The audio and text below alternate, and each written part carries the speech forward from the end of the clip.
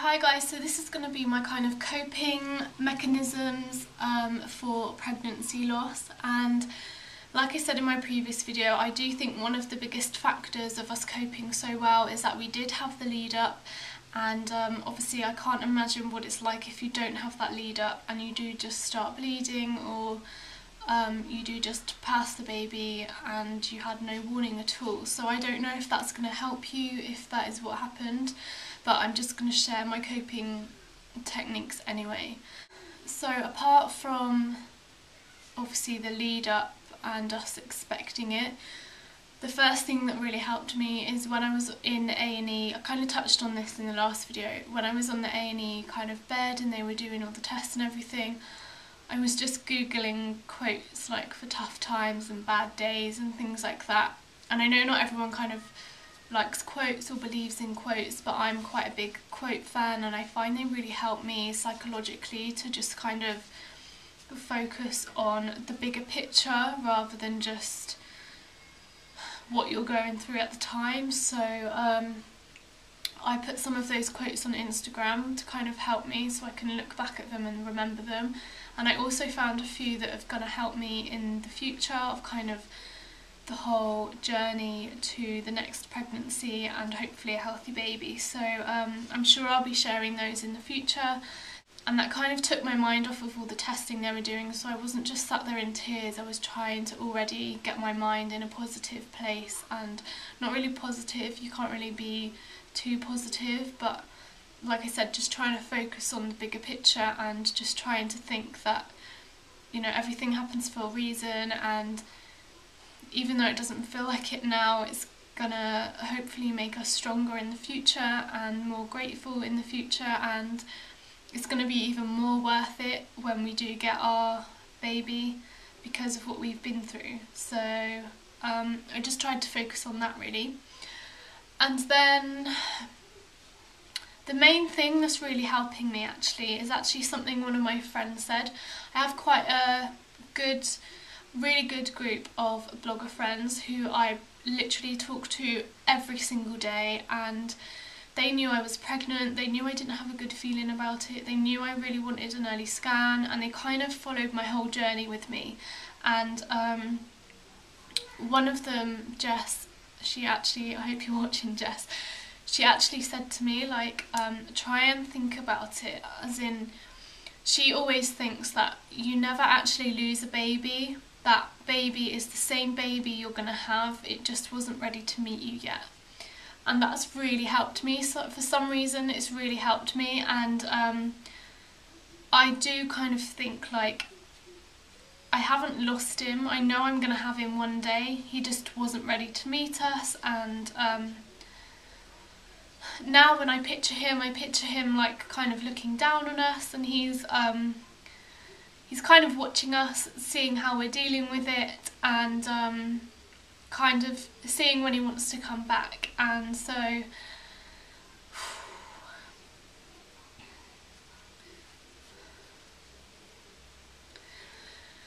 that's why I kind of feel like I have to focus on the future and looking forward, and like I said, like getting back to healthy eating and workouts, and just so he can see that my body is ready for him again. And I feel like I sound like a maniac, but it really helps me. Yeah, just so he knows my body's ready and he wants to come back, and he knows that this time it's going to be fine.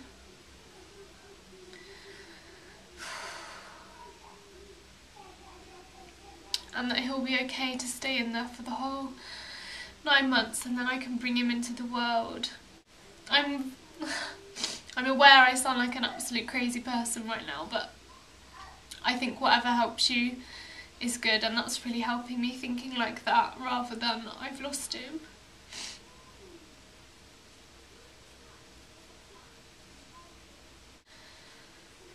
Yeah, I don't know, it's just quite comforting to think that rather than to think like, oh, we're never going to see him again, or we never got to meet him or whatever.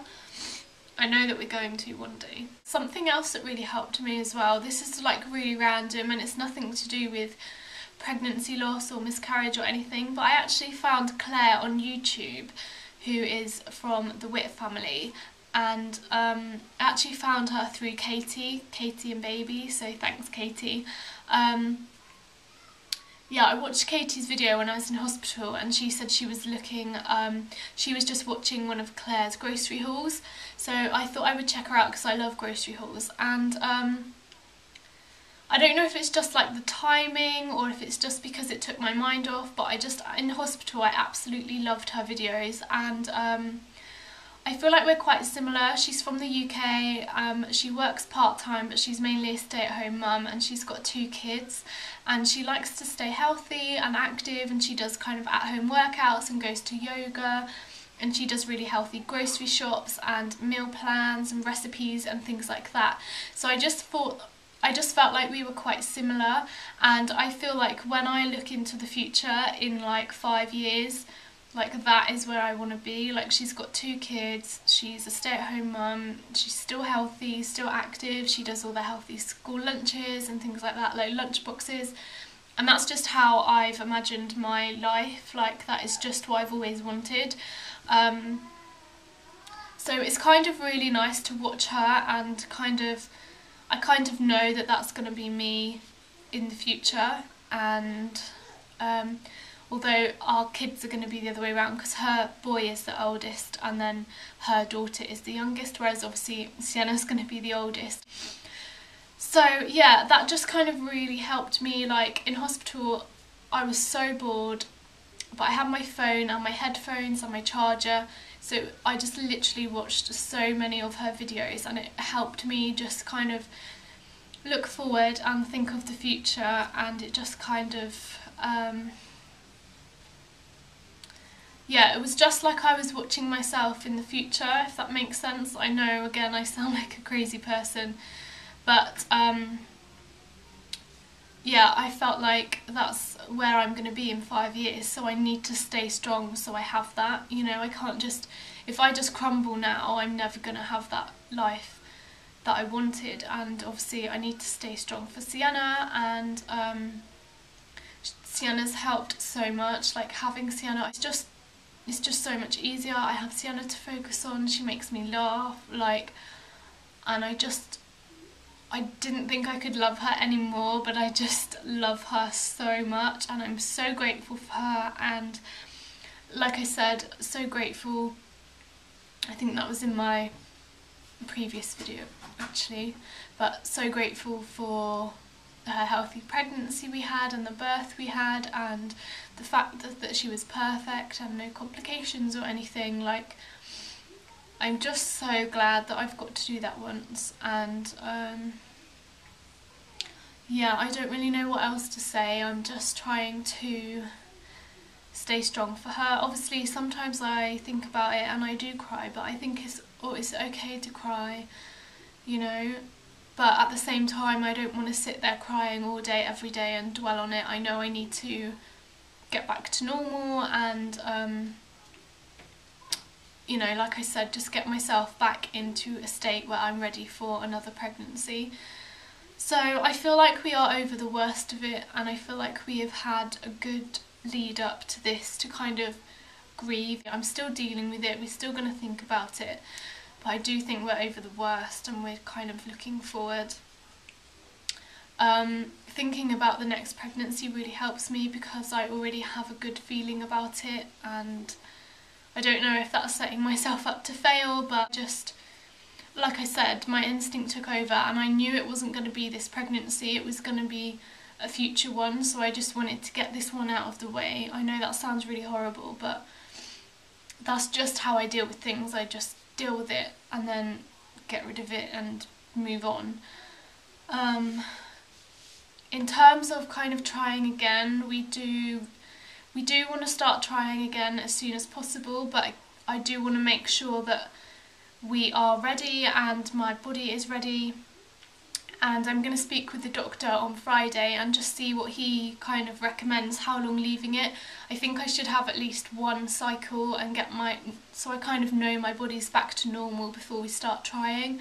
But at the same time, I would love to kind of get pregnant straight away again, but I don't know, I don't want it to be too much for my body that it ends like this again. So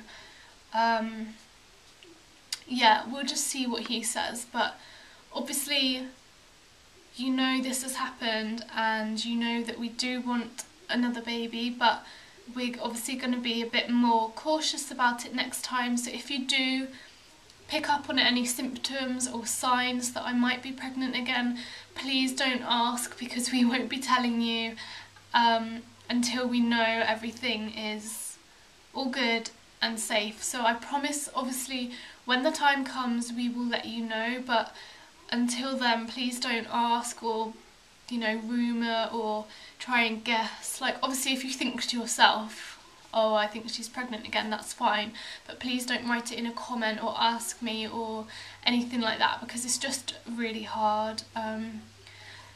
I find it really hard to keep a secret, let alone when people are asking me. And again, I don't know, it's just it's hard as well if I wasn't pregnant again and people are asking me if I am. So yeah, please just try not to ask, and I promise we will let you know when the time comes and when everything's healthy and we feel like we can share it. So yeah, just look forward to that. We're looking forward to that as well, and hopefully it will be sooner rather than later, but who knows. So yeah, if you do have any questions, obviously pop them below. I can answer them for you. I don't want people to be scared about asking me questions if you're wondering something or if you want any advice. Hopefully this video has helped a little bit. Please let me know if it's helped you a little bit, what you found helpful and what you're using to cope as well. I do want to say as well, one thing that did help me cope was watching Missy Lanning's videos as well. You probably all know her, she's from Bumps Along the Way, but she now has a gorgeous 7-month-old Ollie, but before that she had a 10-week miscarriage and then a 20-week stillbirth.